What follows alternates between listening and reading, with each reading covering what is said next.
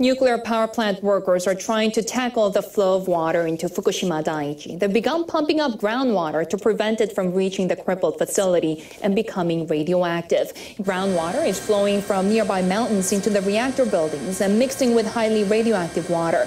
The bypass plan has been developed to reduce the amount of newly contaminated water.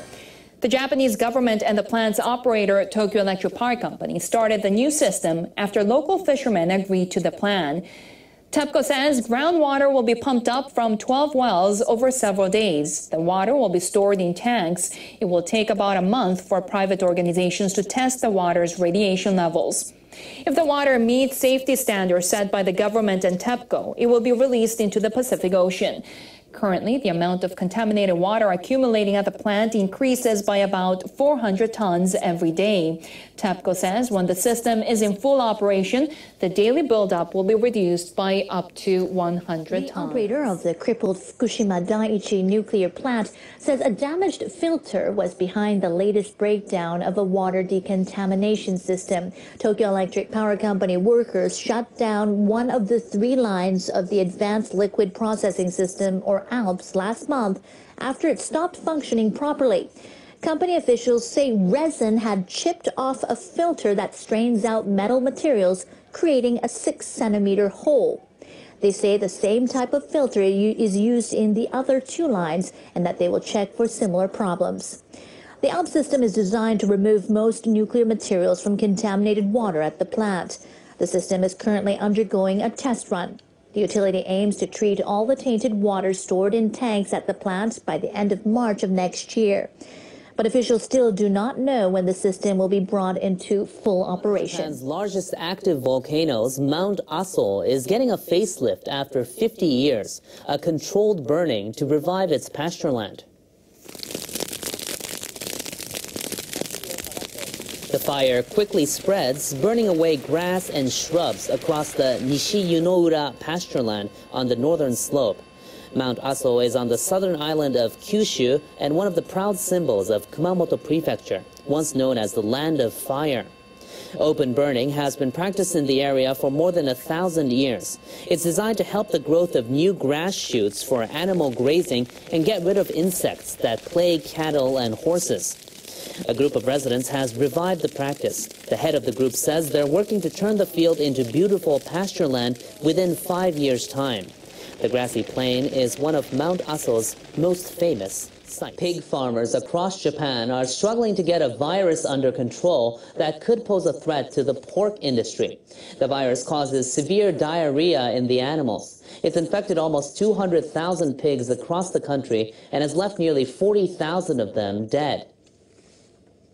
The virus is known as porcine epidemic diarrhea, or PED. It causes severe dehydration and loss of appetite, but does not pose a threat to humans. Infection is usually fatal for piglets less than 10 days old. Officials at Japan's Agriculture Ministry say the disease was confirmed in the southern prefecture of Okinawa in October. It's since spread to more than 270 farms in 21 prefectures, mostly in southwestern Japan. It's the first time the virus has shown up in the country in 7 years. A major pork wholesaler in Tokyo says the disease has not yet resulted in a drop in the amount of pork being shipped or a rise in prices. But the president of this supermarket says he's been told by a supplier that if the outbreak continues at the current rate, wholesale prices may go up by 20 to 30%. My store will do all it can to keep prices low, but there may be only so much I can do. The ministry is calling on breeders to use disinfectants at the entrance to their farms and to vaccinate their pigs. Northeastern Japan is still struggling to find jobs. The disaster 3 years ago destroyed much of the fishing and agricultural industry, and thousands of people had to leave the area. The situation has been particularly difficult for a vulnerable sector of the population. Now support centres are helping people with disabilities find work. NHK World's Maki Yajima has the story. About 30 kilometers north of the damaged nuclear plant is a support center for the disabled in the city of Minamisoma.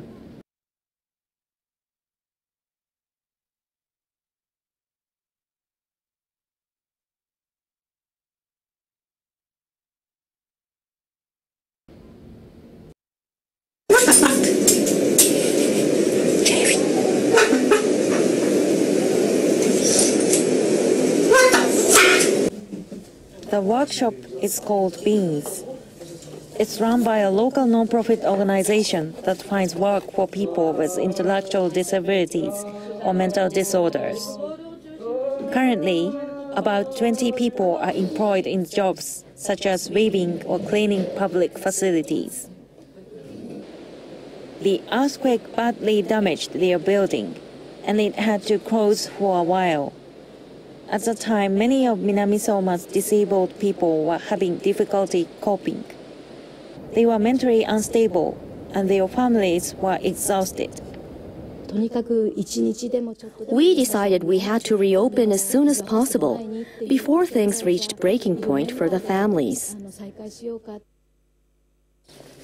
Even though there was little work, Beans reopened to provide a comfortable place for people with disabilities and to reduce the burden on their families. Naoko Kitahata is in charge of creating new products at the facility and finding new clients. Our main goal is to make people with disabilities feel that they are needed and that they are contributing to society.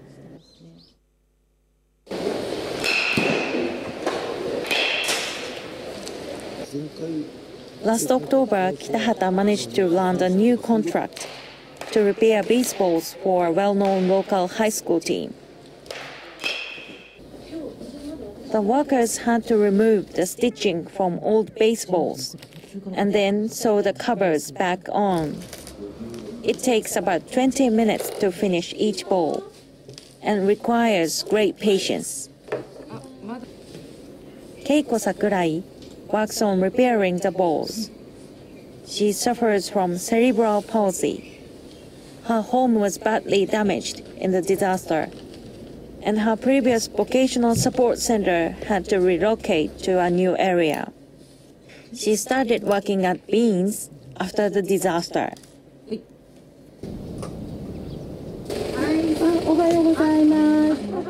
Sakurai is now living in temporary housing with her elderly mother.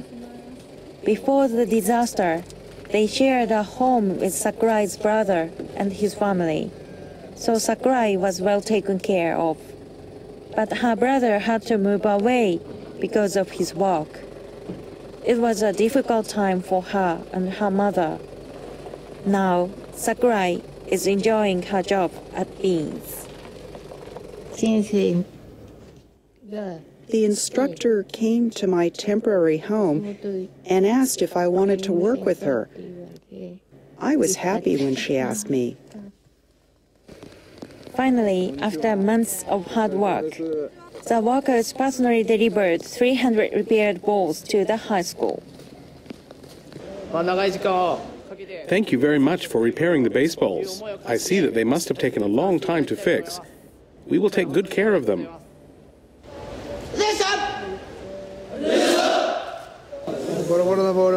I can't believe that those worn-out balls have been fixed so beautifully, and we can reuse them. I really feel so grateful. Doing a job with enthusiasm and pride, and then being thanked in person. That's the best reward of all. It's important for us to be part of the community, to have a connection with it through our work. Everyone was so happy with the baseballs. I'll be supporting the team from now on. I hope we can all be friends. In the wake of the disaster, work is continuing to ensure that disabled people can contribute to their community and gain a sense of purpose. Makiyajima, NHK World, Fukushima. A famed Japanese photojournalist is back in the country, capturing images of the aftermath of the March 2011 disaster.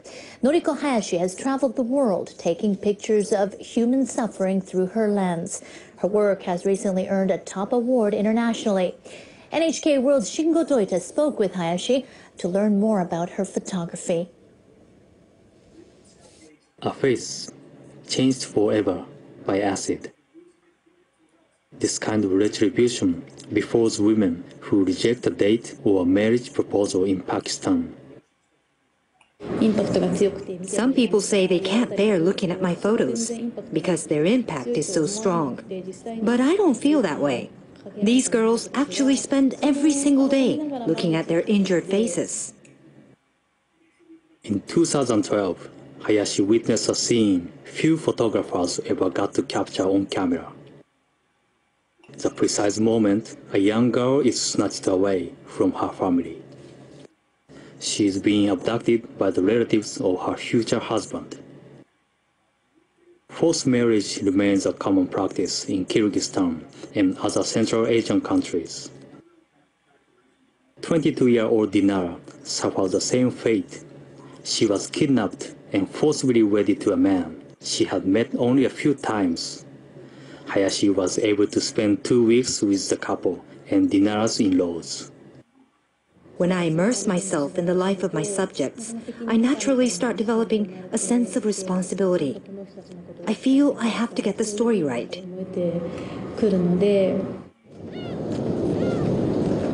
Hayashi also works in Japan. Today, she's back in Fukushima Prefecture on the anniversary of the March 11th catastrophe. For the past 3 years, she's been covering the aftermath of the disaster. A police officer in protective clothing searches for the bodies of the missing near the Fukushima Daiichi nuclear plant. These scenes were all shot beyond the boundary of the exclusion zone.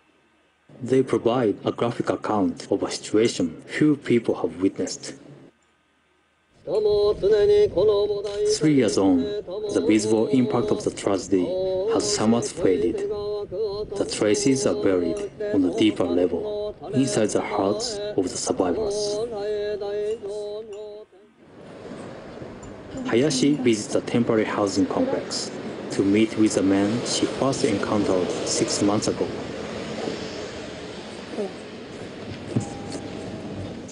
Hiroshi Masakura was forced to evacuate after the nuclear accident. He now shares a cramped apartment with his son. After the evacuation, Masakura's wife started suffering from depression. Her physical condition deteriorated, and she passed away. These days, Masakura finds solace in drawing. Among the sketches is a portrait of his late spouse. There's nothing to do around here. Drawing these pictures is all I have. Hayashi prefers not to draw her camera until she develops a sense of trust with her subject. They decide to go to Masakura's home, about 10 kilometers from the nuclear plant. People from this area can make short visits, but they are not allowed to stay overnight. Passing the doorstep, Masakura comes back to life. He engages in a lively conversation with Hayashi. I'm not exclusively focused on shooting pictures, and the people I interact with can sense it. Once we start communicating beyond the simple framework of photographer and subject, I'm in the perfect situation to capture their natural expressions. Waiting for a fleeting instant of truth, Hayashi quietly releases the shutter. She has yet to capture the kind of expression only she can bring out in people. Once they let her in, close enough,